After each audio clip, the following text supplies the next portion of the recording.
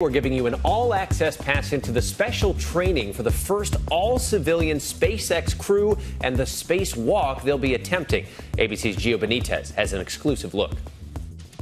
This morning, GMA getting an all-access pass into the special training to send 4 space explorers into orbit for what will become the first all-civilian spacewalk, Polaris Dawn. Billionaire Jared Isaacman leading the way as mission commander, retired Air Force Lieutenant Colonel Scott Petit, mission pilot, space engineer Sarah Gillis, the mission specialist, and former biomedical flight controller for NASA, Anna Menon, medical officer. We are here to learn about our body's physiological responses to different environments. For Isaacman, it'll be his second time in space. He was behind last year's Inspiration 4 launch, orbiting the Earth for 3 days, both launches benefiting the St. Jude Children's Research Hospital.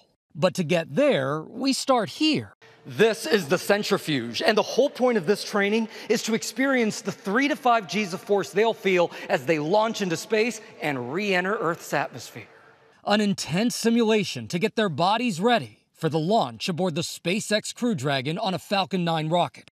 Gillis has been training astronauts for SpaceX launches. In fact, she helped create the curriculum. I'm super interested to figure out what my response is and the things that I need to know as I prepare for this now. For the spacewalk, the entire spaceship will be depressurized, which means all 4 will have to wear new specialized suits to survive in space. We're going to be up there for 5 days.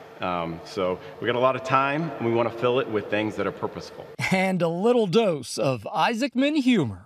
What's something you learned from Inspiration 4? Yes, so no Pop-Tarts allowed. It turns out if they're messy to eat on Earth, it's even worse in space. And these 4 space explorers will launch into orbit as soon as the end of the year, and we'll be right there following along as they train for that moment. But even before that, there's another NASA launch in just a few weeks to see if they can send an unoccupied spaceship to the moon, around it, and back. An exciting few months ahead, guys. Ooh. Not a bad gig at all for a civilian. Thanks to Gio Benitez. Well, hey there, GMA fans. Robin Roberts here. Thanks for checking out our YouTube channel. Lots of great stuff here. So go on, click the subscribe button right over here to get more of awesome videos and content from GMA every day, anytime. We thank you for watching, and we'll see you in the morning on GMA.